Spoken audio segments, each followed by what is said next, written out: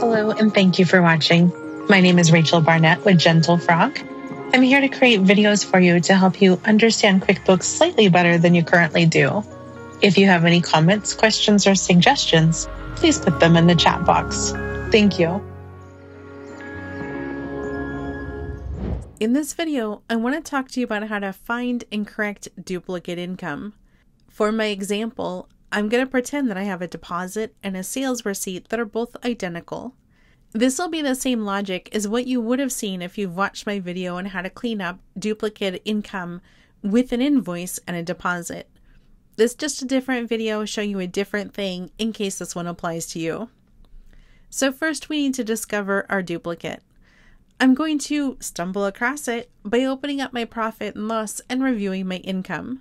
To get to my profit and loss, I'm going to click on Reports on the left-hand side of my screen. I'll then select Reports in the pop-out menu. I will select the words Profit and Loss. I'm going to scroll up and change my date range. My example happens to be this year, so I'm going to change my reporting period to this year. I'll select Run Report. The next thing I would do, and I would encourage you to do this early and often, is I'm just going to click on my total income. I want to see all the sales that happened within my QuickBooks. I'm doing this to review it for logic, but also to look for any mistakes. I discovered that I have a mistake. Not really surprised. So I discovered my mistake. Today I entered a sales receipt, but I also made a deposit. There's only one entry of $27.99 that went into my make-believe bank account. But in QuickBooks land, I have two of them. I need to squish them together into one.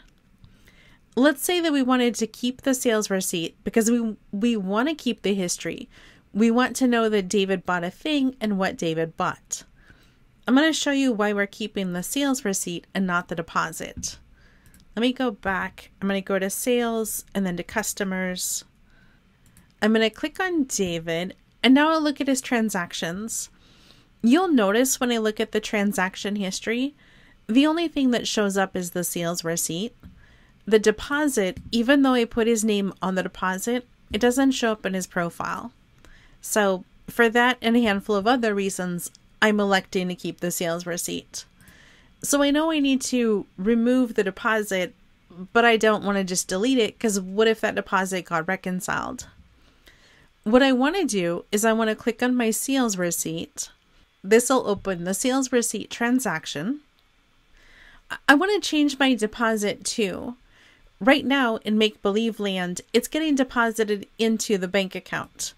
What I really want to do is have it deposit into undeposited funds. I'm going to scroll until I find it.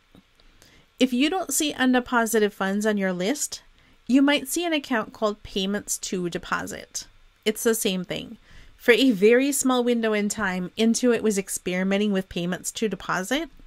I think they've gone back to undeposited funds now. So I will select it, and then I will select Save and Close in the lower right-hand corner. It doesn't change anything on my profit and loss, but now I can make that change. I'm going to go ahead and select the deposit. I will do that by clicking on the word deposit, although I could click anywhere on that horizontal line. Now when I'm looking at my bank deposit, I see the money went in the bank account. I see what day the money went in the bank account. And I can say, oh, this is David's money. And I can put a little check mark next to his name. This entry up here is the sales receipt that I just edited. Down below, where it's the additional money showing up in the sales income account, I can just delete this line. I've already determined that I want to keep the sales receipt and I want to delete the other thing.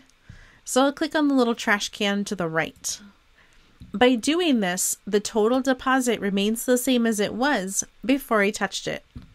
I'm going to select Save and Close. The only thing that's left for me to do is just to verify when I look at my profit and loss and I look at my income, how many entries do I have for my client?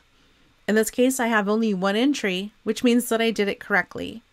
I had two because I made a mistake and double entered it. I squished it together into one, and now I can celebrate by eating cookies.